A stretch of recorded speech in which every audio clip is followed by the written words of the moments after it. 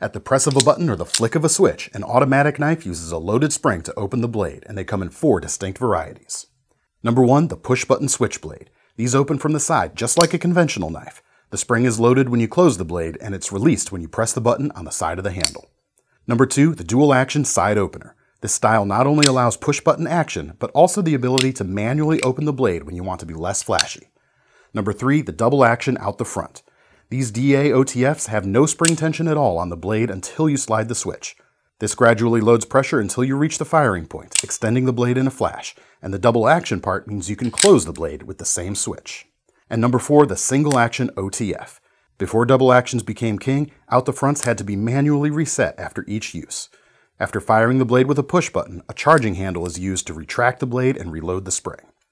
No matter which style you prefer, they're all satisfying to use and offer rapid access to your blade when you need it most.